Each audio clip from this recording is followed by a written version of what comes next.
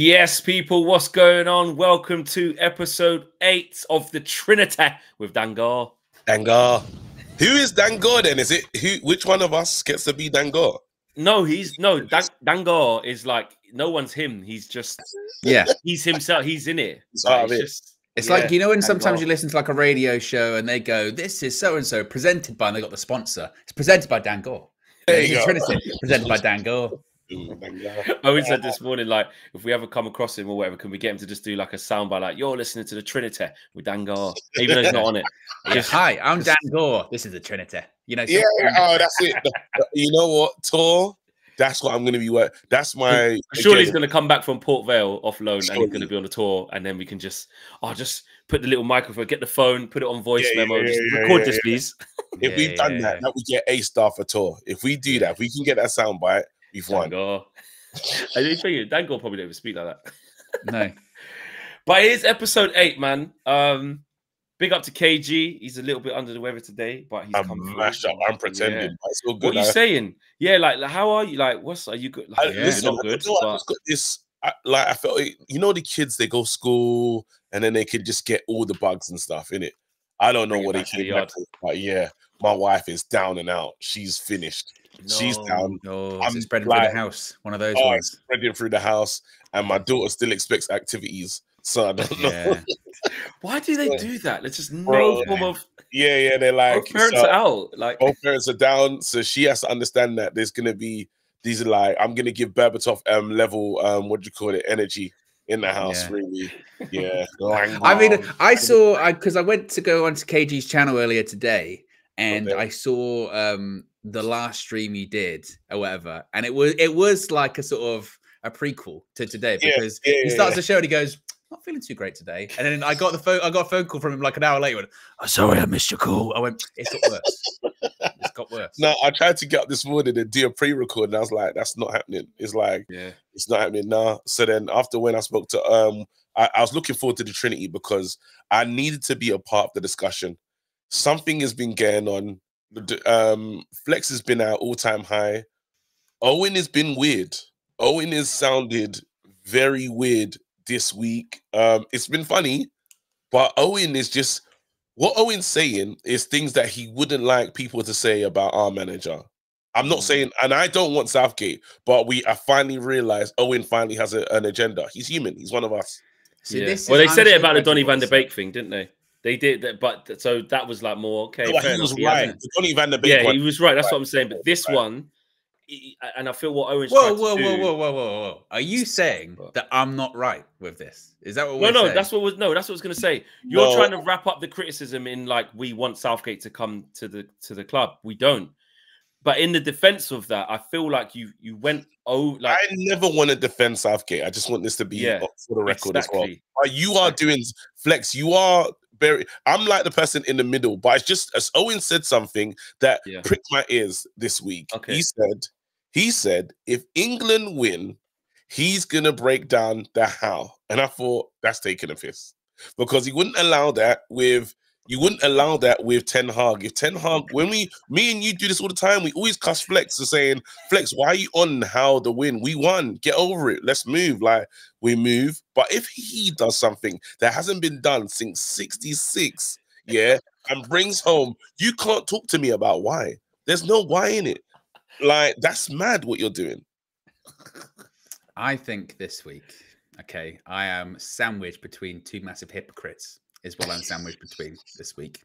First of all, Flex said this morning at the end of the show, he said, when we bring this up, don't get defensive. Don't get all defensive. I went, whoa. Defensive? I went, this is the same guy. If he misses something at FIFA, he goes, I'm going to shut down the channel. I said, so let's get defensive. Then I'm saying, don't be like me. Earlier this week, I get a phone call from KG going, "You sound like you've got an agenda." I went, "Sorry, am I talking to Kevin Gary?" I went, "He's giving me phone calls talking about agendas." I couldn't believe this, and I'm still missing the point. Right? There's a lot of deflection here already. There's not a lot of deflection going on. He's just speaking about me and you rather than himself. And this is my point. But carry on. This is actually my point. Oh yes, I carry on after you've interrupted me. It's totally fine. What he can do, very passive aggressive. What he can do, right? This is what I also don't get is how you're missing the point as well. I don't think it's a novel concept that if Gareth Southgate won the Euros, I would give him credit in the sense of if anyone wins a match or a competition, they would get credit. But the circumstances and the context of how you won it, the journey to how you win it, gives you either extra credit or a bit less credit. That's not a novel concept. That's not. And CKG, and my thing was that there is under no circumstances that Gareth Southgate could receive any less credit. Less, the word less. If he does that, and my argument wasn't even, why are you saying this? He could actually be good for Man United, or it's nothing to do with that. And what people were like convoluting was like, oh, you're defending him, flex your discretion. You are defending him. I'm defending him in the context of if he wins the Euros for England and what it means for England. Nothing to do with Man United. I don't want that was Southgate one thing you defended him on. You defended him on some other things as well. You defended. He also said, KG. He also said he was like, yeah, but he's got further than any manager since '66. Yes. So he has a fun though. So you can't give him credit for being the best loser. No. But what I was giving him credit for in terms of like, we've had big managers and we've had the whole golden generation that have failed. They've won nothing. So the fact that he's got furthest with a new generation. No. Hear me out. The fact that he's got furthest should stand for something if he wins. If he gets over the line, which is something that our whole Rio Ferdinand, Rooney, Scholes, Lampard, Gerrard, Campbell, Ashley Cole, Gary Southgate, Gary Neville, all of them, Michael Owen in his prime, like Shearer, like come on. Andy Cole couldn't even get a game. So let's not do the whole thing of that if he wins, we're going to look for, well, I tell you that's the disgrace. I'm not saying that. It felt like you was doing that, Owen. That's what it felt like, but it was not what I was saying. Because you don't like him, because it felt to me like because you don't like him, and it's not like I don't like Gareth Southgate. I've never met him. Because you don't like him as a coach. Exactly. You don't like him as a coach. And you don't want him at Man United, which I agree with. It felt like you were still going to try to take points off him for doing something that has not been done since Sir Alf Ramsey and Bobby Moore. But that's not the case. That is not the case. I want to say, as a listener, that's what it sounded like. It sounded like they'd win it in 60. They haven't won it since 66. And then you said the style, the management. If he did something, it's like, mate, there's no management. Beers are flowing, but it's football's come home. That's the bottom line of it. There's no real, there's no way to look at it, because England are the perennial letdowns. They've let us down over and over again. Now we don't even believe that they can do anything in any tournament. Now Gareth Southgate, what he has done has made us like believe again. But then he's not made me believe. He's not made me believe enough. I don't believe at all. I mean, so you don't believe we can win the Euros? I believe in that. Yeah, I believe in the team. Of course, I believe in the team. We've got a great squad of players. It's because we've got good players. It's nothing to do with Southgate. Gareth Southgate, and the thing is with him, and the thing is with Gareth Southgate, oh, don't call it an agenda flex, because you know I've come prepared for today's episode. I've done my research. Okay, let's go through. I knew you would. That's fine. Let's go through. Okay, my issues with Gareth Southgate and why he shouldn't be the England manager, let alone the Manchester United manager. Right? Let's get this. Let's hope he doesn't win the Euros after this. By the way, carry on. Let's hope he does. I hope England do win the Euros, and then you just said he shouldn't even be the manager. He shouldn't be there. Can we just state our statements? What does that mean? Anything? We need statements to be very clear. I'm saying for the record, I do not want Gareth Southgate anywhere near Man United. Are we all in agreement? We're all in agreement. Okay. What's getting labelled at me and you, KG, more so me? No. It's not been that me at all. That's that well, if you don't say it, what's been labelled at me is that, oh, you're a disgrace. Why are you defending him? Okay. That's what's. But you are defending him. You have been defending in the context of England. You've been defending his record as England manager. All right, cool. Now this is where I'm willing to listen and hear. And then my other statement I want to make, just so we know where we're getting with this argument is, I think Owen is being I think there's a sign of agenda with the way Owen talks about what if he won it, what he would say. That's where that was my main gripe. And I will be honest and say, because maybe it's been misinterpreted, that of course, if England win the Euros, of course Gareth Southgate would get credit for that. He's the England manager. He would get a knighthood from. He would. Everyone would. Okay. Well, no, but I still don't think he's a good coach, and that's not changed anything. Look at his tenure as the England manager, right? Okay. First of all, what did he do to get that job? He worked for the FA, all right? See, and his only prior experience as a manager was with Middlesbrough. He was there for a year, 2 years. He got relegated from the Premier League. If you're going to just look at his England time, okay, every time we've come up against a good team with a good coach, maybe, we have lost. Croatia, semi-final, we lost. France, quarterfinal of the World Cup, we lost. In that same World Cup against Belgium, a good team, we lost twice. When we faced the Netherlands, right, in the Nations League semi-final, we lost. Let's take a look at the Italy game, Euro 2020 at Wembley. A poor Italy side. They haven't qualified for the World Cup before or after. If you look at the stats of that match, Flex, they're horrific. Horrific. At home, 34% possession. In 120 minutes of football, we had 6 shots in total. 6. Only 2 on target. At home, at Wembley, against a poor Italy side with aging defenders. What happened in that match is a good coach in Roberto Mancini, i.e. a coach that has won something, the Premier League, Serie A, he completely outdid him. Why? Because Gareth Southgate, he's not a good coach. The same thing happened twice in clutch games. Croatia, 5 minutes in, Trippier, free kick scores. What happened in that match? 2 shots on target in 120 minutes. That one, it was 11 shots in total the whole game. The Italy one, as I mentioned, Shaw scores 2 minutes in. What happens after that? It's just 2 shots on target, 6 shots in 120 minutes. And then people like to point out with the whole beating good team side, we beat Germany. That is a poor Germany side in the Euros. They haven't got out the group in the last 2 World Cups. Let's not pretend that's a good Germany side. And then people want to talk about his World Cup record. Oh, his World Cup record's really good. Is it? Look at the teams he's beaten at the World Cup. Tunisia, last-minute goal. That run to the semi-final included beating Panama, Colombia, not in regulation time, on penalties. Sweden, once went up against good side. Croatia, we lost. That is the easiest run to a possible World Cup final you will find. Next World Cup, who did we beat? Iran, Wales, Senegal, out to France. Did I mention in those 2 runs as well, we drew with the USA 0-0 at the World Cup. We drew with Scotland at the Euros as well. Yeah, everyone was Southgate out then as well. People forget as well, prior to the last World Cup, we were in the Nations League. We didn't win a game throughout the entirety of that tournament. 6 games in a row, we did not win. We lost against Hungary. We lost against Hungary 1-0. Yeah. We drew against Germany 1-1. We drew against Italy 0-0. We lost 4-0 against Hungary at home. It was at Molineux, but still, it was at home. We lost against Italy 1-0. We drew 3-3 against Germany. And more stats to back this up to, Flex. England, England have won just 7 of their 22 matches against the current world top 10. That's a win percentage of 32%. And you know what's really making me sick with all of this? Is I'm seeing the media just ignore this. Ignore it all. I was going to watch this morning, Stick to Football, Overlap. It's a great podcast.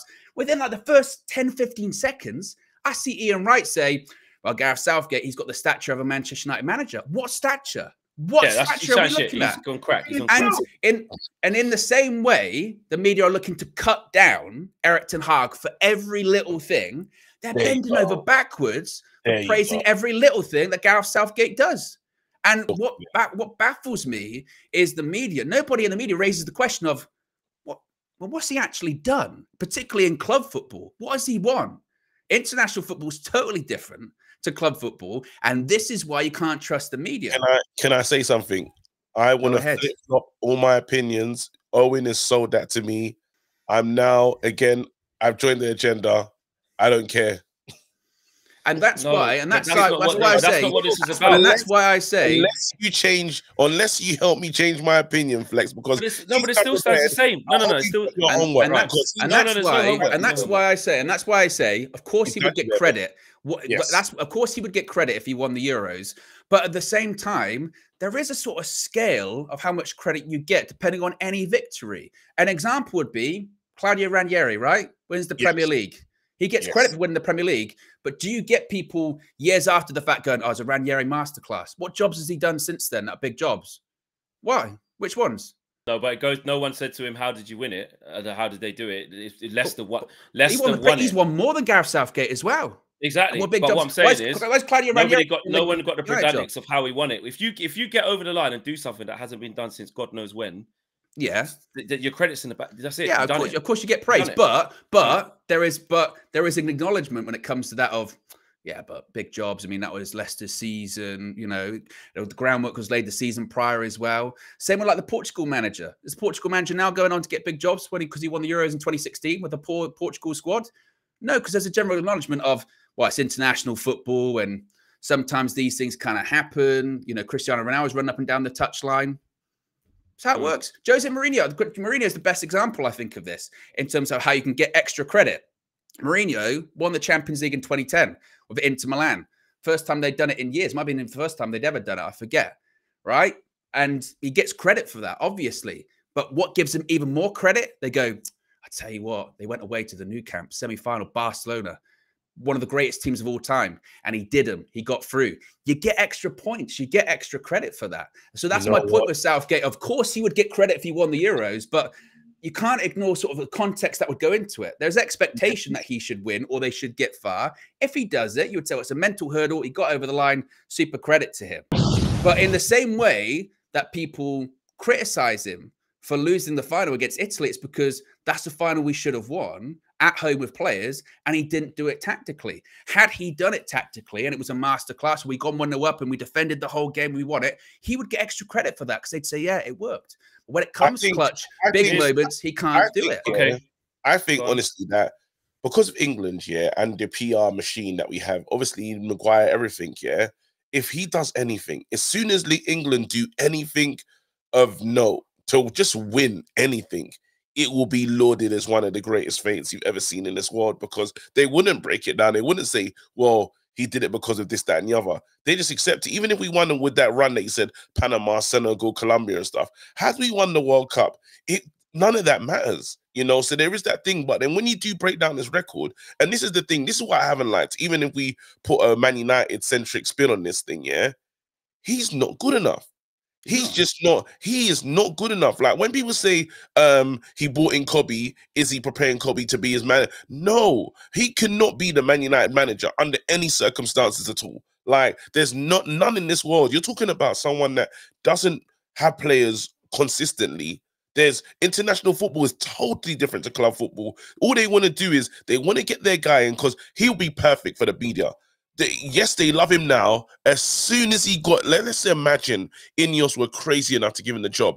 As soon as it goes bad, you're going to hear everything. Never won anything. Relegated. You're going to hear things you never even knew they thought about him. So I don't trust these lot. They can sling their hook because you're going to bring this man to big Man United. For what reason? Why is he getting that job? Because he's brought the good feelings back. Ollie brought the good feelings back. What's the difference between him and Ollie for feelings? Yeah. It was a piece. There is no difference. It was a piece that Melissa Reddy did for Sky Sports today. Yeah. I can actually get the quotes up on the screen right now. And it was first of all saying that some feel Ten Hag is actually being undercut by all of this speculation, and there is certain division in some quarters over the suitability of Southgate for the position. And this is why I was so taken aback, because this is the first time I've actually seen the media talk about this. They said, she said, the greatest concern is how someone who hasn't been involved in the club game for 15 years, he was fired from Middlesbrough after overseeing their relegation from the Premier League in 2008-2009, can walk into the biggest job when he's not even in the conversation for others. This is what one source said to her. She said, quote, would any other top club be looking at him for the summer? Would Liverpool hire him? Bayern Munich? So why would Manchester United? Absolutely. And that's why he can never come near our football club. Every single thing of why Southgate should not be England, should not be Man United manager, it's there for us all to see. 1000%. He can't be that. If we just rewind, so all of those stats and all of those figures and all of the things that happened at England, absolutely. Absolutely. Because also what we can do is look at what England have done and what they've always done, which is quarterfinals and round of 16. If we go back to 98, quarterfinals against Brazil, 2006 World Cup, quarterfinals against Portugal, 2010 South Africa, Germany, round of 16, finished bottom of the group in Brazil, awful. 2018, of course, we got to that famous semi-final, and we saw what happened in the last World Cup in the quarters. In the Euros, same thing. Group stage, finished bottom, 88. Finished bottom, 92 after that. Semi-finals against Germany, 96. Finished third in the group in 2000. Portugal quarterfinals, the famous Rooney and Ronaldo situation. 2008, McLaren, umbrella at Wembley, didn't even qualify. Quarterfinals against Italy in 2012. Round of 16 against Iceland. Remember that? I remember when Sturridge scored and we thought, you know what I mean, there's something here. Went out. Do you know what I'm saying? So let's not act like England haven't been bottling for years with the golden generation, with the best players to have ever played for England, with Gascoigne, with Hoddle, with Rooney. We're talking about heroes of the game. So the bottling thing that England have had has been there way before the incomprehensible Gareth Southgate came. So when I say that, like, getting further in competitions matters, right? Of course, when we got there, he lost. Absolutely. Do not disagree with that. But the context of just saying, like, he's just as much a bottler as what, when we had Sven, when we had Capello, when we had Hoddle, when we had Venables, when we had Bobby, what's his name? But then you're missing something. You're missing a key. No. So what? No. So what I'm saying is he can't get plaudits for not winning. But the context of, like, England have been bottling since '66. So let's not act like the bottling thing's new. My thing is, hang on, let me land. My only thing is if he won. That was in that show, because I even tweeted this, because in anticipation of the Euros, because I'm excited for this England team because of the players we got, because of the form that they're in, because it is irresistible. I'm not in this camp of, some people are going too far, which is the problem with England fans, is if we don't win this Euros, you're a disgrace. Have you seen France's team stacked? Have you seen Portugal's team? 100%. So here's my thing. If he finds a way to win, right, where it isn't his fault that France went out to Portugal because we was on the favourite side of the draw, you know, in a home tournament where Germany, okay, we played them in the Euros, in the World Cup last time. Sorry, in the Euros last time, and it was a shit version of Germany. They've now got a manager that a lot of people at Man United wouldn't mind, in Nagelsmann, a good manager. And they're going through a transition, and they're on home soil. They're on home soil. So you have to say, listen, if anyone has to play Germany at the Allianz Arena or the Olympic Stadium in Munich, yeah, in the semi-final, it's different. We get that. It's different. We didn't make it count, like Owen said, because Southgate fucked it up. There's no two ways about it. When we went 1-0 down, he shut the bed, and the stats suggest that. My only argument throughout this whole thing has not been that Gareth Southgate is good enough for Manchester United. My only argument has not been that Gareth Southgate, you know, deserves to be lauded as England manager. No. My initial situation, which we seem to have deviated, I don't know how we've deviated from the original thing here. My situation was, I said to Owen, so if he won, if he did something since 1966 that no one's done, my feeling from Owen in that moment was a bit, but that's what it is. It's just a feeling. I don't know. And then I felt like, and then he said, and then he was, I felt like he was attacking me. He was swearing. He seemed agitated. He seemed riled up. And I've seen Owen do this to many people. And we have to say this though. You do have like, there's an annoyance tax with you. You know when you're doing it. You know when you're taking liberties. Asking questions on the show. No, it's not asking questions on the show. Don't get defensive, Flex. It's when you start doing that flex thing, and you decide this is what I'm doing for the next 15 to 20. And I've been on the receiving end of these silly, like, they seem like great, lovely performances, but you're just being a prick.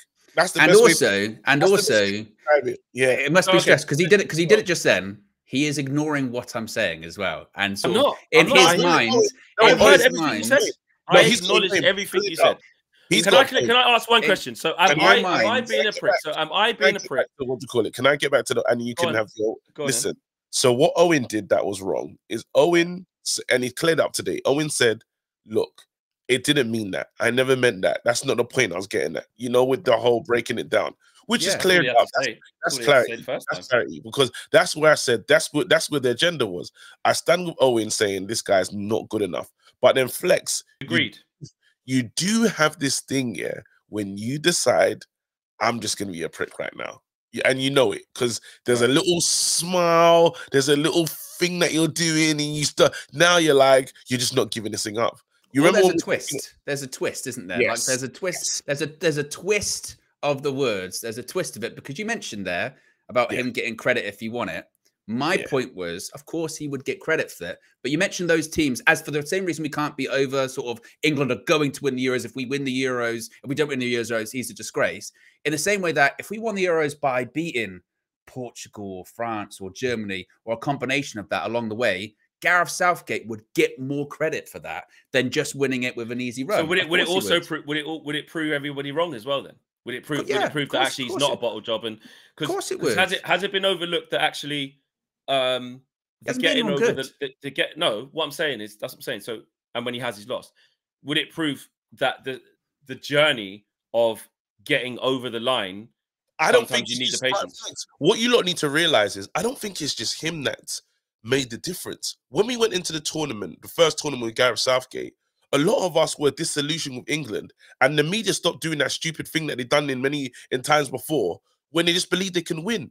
We should believe with the players we got. We should believe. Now we're doing the stupid thing that knocked on the door. And now we're gonna get in. I believe we're in more trouble now because I think humility slapped the England team in the face, and it's good kind of using England and Man United as a good base and barometer for where things are. You were once a great side, this, that, and the other, but you're not great anymore. Now you gotta build this. You know when people say we're Man United, we should be playing us this way. We're Man United, we should be doing this. England, where we find the fan feeling when we get into games. You know when we play Liverpool and all these other teams say we should be doing this. We're Man United. We can't though. There's not and now there's this beyond expectation. People going into this game saying England are gonna win this competition. How? What have you seen to say England are favourites to win this competition? Yes, they have some great players, but I'm not going to say this team is more talented than a team yesteryear. It's not. There's no way. So we're doing it again, and the reason why I think when we played Italy, remember all that stuff is coming home, and they said, listen, all them songs, everything you were doing, we knew we have to beat you guys. We knew that, like, no matter what happens in this game, we're going to find the extra piece because you guys are annoying. You guys walk around with this thing like some feeling of we can win any game. We're better than anyone. No, mate. It happens on the grass. That's where it really happens. So fans need to humble themselves in their attitude to this and say, let's see how far we can go. Because the pressures was killed them in the past and made them not take shots. Remember when Rooney was cussing the fans because they booed him or something? Yeah. Getting booed by your own fans and all this other. Yeah. We have to just get in the right. The media have to be right.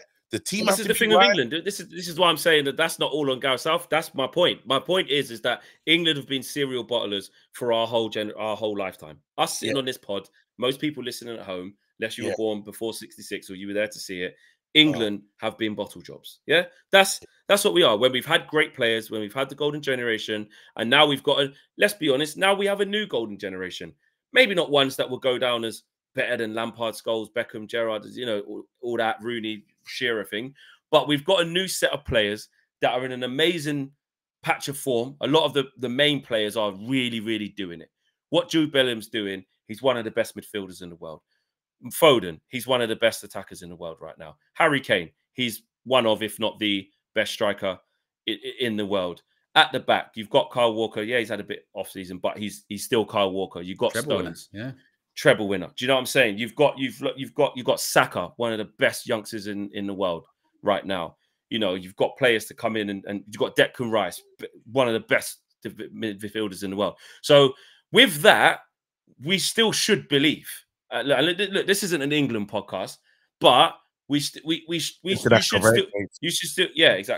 still be able to believe. But like you said, flipping it back to club level, it is 100% different. And Gareth, and that's what I do have to make clear. Never once throughout this thing have I been thinking, but hold on, maybe he could. No, Gareth Southgate can't come Man United, in my opinion, the same way Graham Potter can't come Man United. Would you take him in the Euros? No, it wouldn't change my mind. Which is, I think, also as well. And again, this kind of this does steer it back to United. I think the whole coverage of it, I think, like I said earlier on, I think is actually a disgrace. I think it's awful. I mean, one thing that Gareth Southgate has, national break. No, I think one thing that Gareth Southgate has done well, and I'll give credit for it, is he has, as KG pointed out earlier on, he's changed the perception of England and the media of him and the England squad because they love him. They love him. But that to me is why I find it even more baffling, because they love him, but I don't see why, because it's based on, I guess because of how far we've gotten these competitions, but no one is having this conversation of like, Gareth Southgate being linked to Man United. Are we crazy? This is nuts. And it's so disrespectful to Erik ten Hag as well. He just knocked Liverpool out the FA Cup. And everyone, and this is when the hypocrisy steps in, and this is when the double standard steps in, because again, that's a massive result. And going into the game, everyone's talking about how United are going to get smashed. We're rubbish. We're terrible. Worst United season ever, etc., etc., etc. Next thing you know, you've knocked Liverpool out. Manchester United, they're a viable contender to get into the Champions League, which that wasn't the case a couple of weeks ago.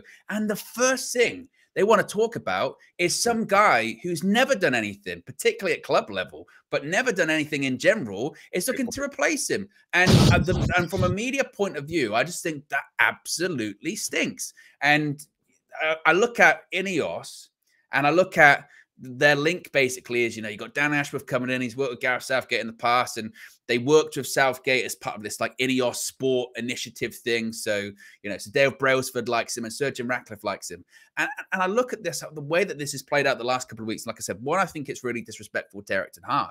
But I think two, as well, I think Ineos and Sir Jim, there was so much adversity to them throughout the whole process of getting involved with United. People wanted Qatar, they wanted full buyout, they wanted this, they wanted that. They were sold dreams, whether they were true or not, let's put that to one side. But one thing that he has done, and I think really impressively, Sir Jim, and since he's been in charge, is like he's built up a lot of credit pretty quickly. Now, obviously, actions speak louder than words. But every time he's done an interview, everyone goes, yeah, exactly. And every time he's done an interview, people go, I tell you what, I like that. Calling him the enemy. He's put the task force together to do the stadium. He's put money into the club. It was meant to be going to infrastructure. It's paid off debt, but there's more still coming.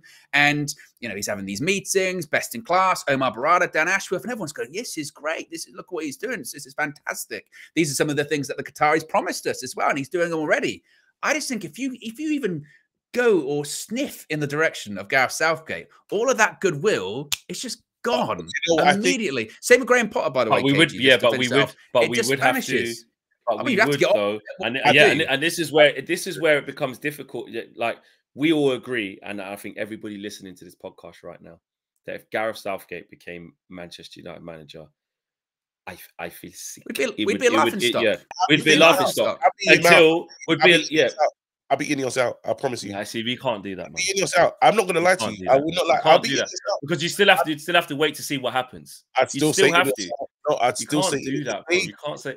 Oh, why Owen, what? Ineos out. Owen, Ineos no, you know, out. but no. Do you know what I would say to Ineos? You know what I'd say? Wake the fuck up. Is what I'd say. No, I'm Ineos out. I would be if they did that. If they hired. Say, all right, let me paint this for you. Let me paint it because we like when we do the Trinity podcast, it's just fun to do stuff like this. Let me paint this scenario for you, yeah? Right. There's an announcement, right? Let me just give you a chronological order of yellow ticker on sky. Go on. Yellow ticker on sky. Well, this happens. Say this happens. Breaking news.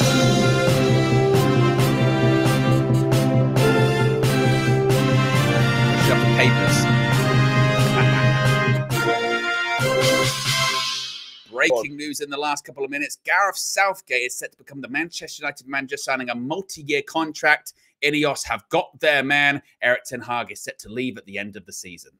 Oh, no. I'd be slapping myself, thinking it's a nightmare, going, wake the fuck up. Eat that fucking shit. Wait. That weren't going to be my thing, though. That weren't going to be it. That weren't going to be it. What's he going to do? I was going to get to that bit. What I was going to paint is this, KG. Ineos. So it would have been that whole breaking news thing, Sky Sports Yellow Bar. Sir Jim Ratcliffe announces plan for brand new Old Trafford. It's all signed, sealed. We're getting a new stadium. So that's the first thing, right? Mm-hmm. The transfers. Dan Ashworth through the door. Through the door, he's in. Through the door. Then we trim the squad and do some nice transfers that we like. You know what I mean? Down Neves. Because we've got manager has to help trim the squad, didn't it? No, Eric Ten Hag's still there at this point because it's not quite the end. It's not quite the end of the window or anything like that. It's near the beginning. It's right in the beginning. So we get all nice players, sell the players, get good money. You're doing a lot of stuff. You've done a lot of stuff. Is this your concept? I want to know when you're doing it. It's at the end of the season. When is all these? Whoa, you would have found out if you didn't stop me. Okay, cool. So there's 3 things there. New stadium, brand new. Ineos, wicked. Oh, I'll tell you what, I'm gonna add another one in.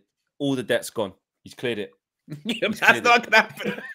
Don't tell me. No. Now we're getting into like stupid territory. I thought we could have fun. Don't worry. It's all right. I thought you were gonna say realistic. No, go on. You're just gonna be realistic. Go on. I don't want to do it anymore. Let's just delete the channel. And again, KG, this is when early on we went, don't get defensive, Owen, when we bring this up later. Yeah. Wait. So I thought we could have fun. KG lives in the world of imagination. I'm still waiting for the thing. No, it's lost its announcement. Fine. Just move on. All right, cool. Guess what? Have you seen Adidas? They brought back the new ball from 2004. Cool. All the debt's cleared. Carry on. Basically, I was going to say, like, if you do all that stuff, and then he said, like, Southgate's in at the end, would you still be Ineos out? But it doesn't matter. No. So. Now let me go. Let me say this to you. I'll ask you another time. It's fine. Wait, hold on. Guess what? The timing for when he makes that decision about Southgate would be the end of the season. So if he clears the debt, and builds a new stadium for the start of the next season, Ineos in. If he was to and Southgate's the manager. Hold on. If he cleared the debt, built a new stadium, signed Gareth Southgate, Ineos in. Ineos in. Do you know why? Because I know he'll be sacked soon. It's one of those things. It'll be Ineos in, Southgate out. On Southgate's first press conference, instant. Ineos in, Southgate out. I'll promise you. I'm not. This is how bad it will be. But real talk though, would it be Ineos? Would it be Ineos out if he just brought him in? Yes. Like literally. Yes. Really? You can't tell me he's better. He's not. He is no. What if they saw something and then it was you all laughed at me thinking that? Why have you not seen it in what do you call it? You must see it in Ten Hag. How has he got more than Ten Hag's got? Yeah, that's the main point. Isn't Maybe it? they might see something. They would see that. Well, the reports were basically saying that it could be a worry about Ten Hag working in that structure, whereas Gareth Southgate would be more than happy to work in that structure. Of course he would. Can't believe he got the job in the first place. Of course he'd be happy to work in that structure. He'd be willing to do anything. Same way Ole Gunnar Solskjaer was. I just think what worries me. Owen, would you be happy to work in that structure? Yeah, because I'm just about as qualified as Gareth Southgate is to be Manchester United manager. Of course, I'd be happy in it. I've also won nothing at a managerial level, just like Gareth Southgate has. So I'd be like more than happy, mate. No problem. No issue at all. What would worry me though, KG, and this is probably a good scenario to give you, because in fairness, the reporting, whilst the media are like loving it, as KG would say, glazing Gareth Southgate. Like they do stress, no decision's been made, blah blah blah. So I think all of us go, it's just international break. It's international, hogwash. Nothing's really going to happen. Yeah. If it does come out, like, let's say 6 weeks time or whatever, they're like, nah, Ineos, they're going in a different direction. Do we then have to be worried at that point of like, shit, they're going to do it. They're actually going to do it. Owen, I think if Ten Hag did go, we've got to be. He's on that list. He's on that list. He's not. I think I agree with Flex here, because my worry is I think if Ten Hag were to go, I think he is on that list, and that terrifies me. And you know what? And I know I picked up him winning the Euros, but hear this one. I'll tell you what: if he wins the Euros, I think that Ineos could be very. No, the FA will force him to stay. England can't force him to. Is what he wants. Contract expires in December. Yeah, his contract. And he might know. He might think, I ain't winning the World Cup. I can't believe it. No, I could win a World Cup. No, this is what we have to get into. And Owen, you skirted there when you was talking about this week and the disrespect for Ten Hag, because we haven't even spoken about Liverpool or anything like that. Now, guys, what's happened this week is the unexpected for the media. The unexpected for people like Luckhurst and all these other ones, all of these guys, all these journals, they didn't want us to win. Why? Because it's a harder week sell. It's harder to push stories and narratives. You know what narratives they had if they went into this week? You got Casemiro breakdown. Imagine if the toxicity of the fans being really upset. Casemiro has to go and get a second opinion in Barcelona because the medical team's rubbish. You got training methods way too hard. You got Man United out of the cups, can't win anything this season. You got enough to sell papers for weeks. Then you got it could be sorted after the Brentford game. Is the Brentford game the game where he should lose his job? Because they're not playing for anything this season. Season's over. And what they've unfortunately not been able to do is that. And then you would have had then you had a Southgate links, which would have maybe more value. Because they'd have been way worse. It would have been way worse. Ten Hag was doing worse. Like, say we just got slapped by Liverpool into this international break, it would have been even worse than this. But that's what I do think. At the beginning, I'm not going to lie, I thought, just international break, man. He's always talking shit. But then when I think about it, it is weird because it's like we're back in the early stages of Ineos. We're behind some of the things that Shijin Rax is saying, and we're saying we're on board, we're on board, we're on board. Wow, this is refreshing.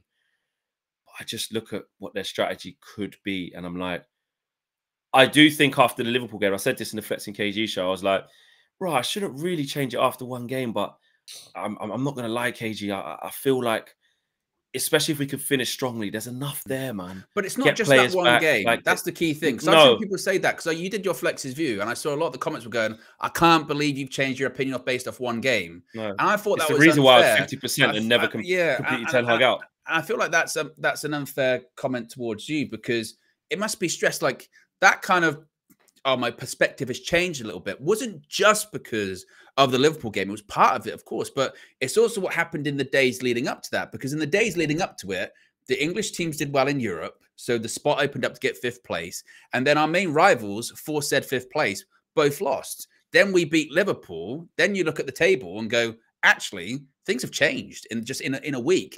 And so that's not just like, you've changed your mind based off one game. It's kind of like, well, that plays into it, but also it was a scenario. It's everything. It's everything's opened up, hasn't it? And now, I mean, to be honest, now if we don't get Champions League at the end of the season, maybe this is quite bold of me to say, but if we don't get Champions League at the end of the season, I think people will look at it and go, Man United completely screwed that up. We've got, if you look at the teams above us, we've got more momentum. We've got more momentum than them. Spurs, the games that Spurs have coming up, minimum, they're dropping, I would say 6 points. Minimum with the games they got. Well, maybe not the very next game. They got Luton at home. No, but in those, but I mean, those big games, those three, I don't think they lose every single one. But in the same way, they definitely don't win them all. And even if they drew all 3, that's 3 points. They've dropped 6 points there. And Man United, if they do their job, suddenly you're in 5th place. I still think, again, there's still a lot of football to be played. That's what we do, man. That's what we do. It does depend on what we do. And there's a lot of football to be played. I think there's no definitives. All I want to say to the fan base, even if it's just a United View fan base, let's just back these teams. Let's back these two, man. Like 10 games. I want that, that good feeling of we're gonna back these boys. Do you know what I'm saying? And take that support to wherever you like, whatever channel you actually do frequent, and just say, you know what, we got 10 games. 10 games to do something amazing. We can believe that we can if we do mix it with Man City, like we do get past Coventry, because we still have to win the Coventry game. That's not a rubber. Like that's even though it should be, but we have to win that game. Wait, and if you don't win that, a lot of people are waiting for us to fail against Coventry. Again, you can never mix it with. There's some people that want us to fail because they just don't support the club. And you can't be aligned with the people that want us to fail. You know what I mean? Like, regardless of how you feel about the manager, your team's in with a chance of winning silverware. 10 games to go. There's so much to play for. Believe and back the team. There's players coming back. Leeches on the there should be good feelings at Man United, but I feel like our good feelings just turn into negative ones so soon. Like there's almost one thing that I can say when we do look at the Arsenals and thing of this world is that season that they had really brought a togetherness in that fan base. And Arsenal, was it last season? Really, last season. Second. Yeah, when he comes second. But there was just you could feel that there was something, a shift. Usually we'd see with Arsenal fans, there's always been like a fractured relationship. Well, even when they finished 5th, even the season before that, actually, even though they bottled it, if you ask the Arsenal fans, they were very disappointed. But there was a general feeling going into last season, wasn't there? They're like, oh, Arsenal, they were good towards the end of last season. See that thing, and that's what, and that for us, I'm surprised that we didn't have like that first season tax with the manager that had a good season for where we all imagined it to go. So I'm shocked at how we're just very quick. But my thing is, forget about what's happened before. Right now, 10 games to go. Yes, there's new ownership. If they decide that they're gonna make a mad decision, they decide it. I hope when Omar, Dan, and everyone come in, they don't do something as stupid as Gareth Southgate. But we can actually finish the season top 4 with a trophy. That's good for a team apparently in transition, which we are.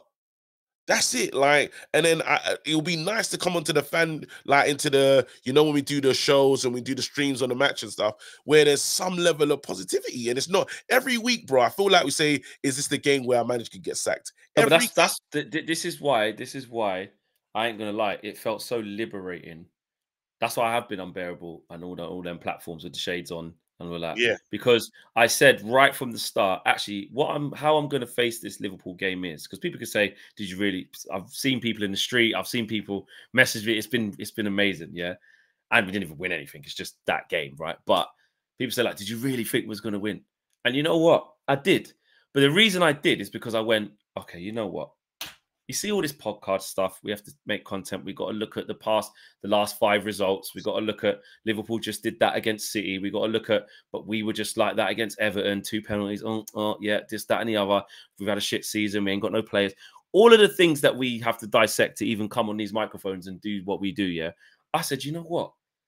For this game, I'm leaving it all at the doorstep, and I'm just gonna be. Or remember, no, not going to be. I'm going to remember that I'm just a fan first before any of this. And it was actually, you know what? It was actually very refreshing. And there's going to be people watching the podcast now saying, well, you know, this is the problem with content creators. You know, DC, you lose yourself, or you just want the team to do bad. No, because I don't want the team to do bad.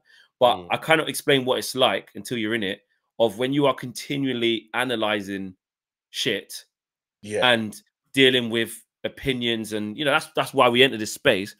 You can actually end up getting lost a little bit, and then it wasn't until I went, nah, do you know what? We are going to beat them. This is Liverpool. Let's get up for this. Nah. And listen, it was just lucky that the players responded and they were on that vibe that day as well. And of course, football is a crazy game.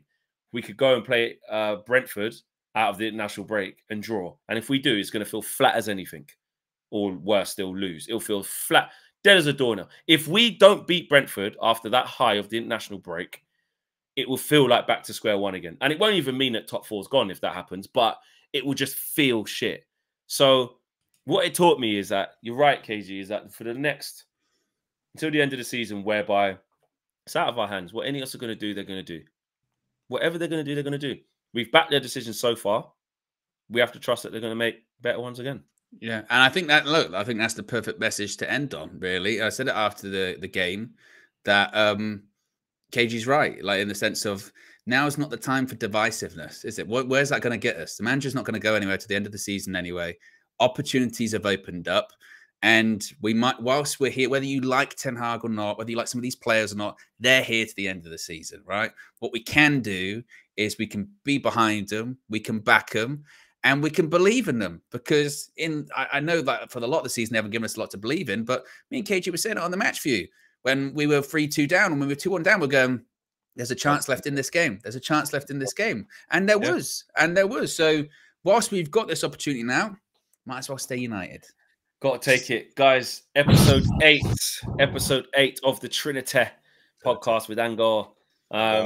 Let us know your thoughts and feelings in the comment boxes below. If you're listening on podcast platforms, you need to be on where we at?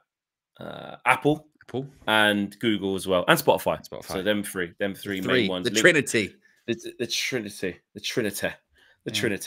We'll be back again next week, man, for another Trinity presented by Dangor. 6 p.m. every Friday. That's what it is. That's what we do.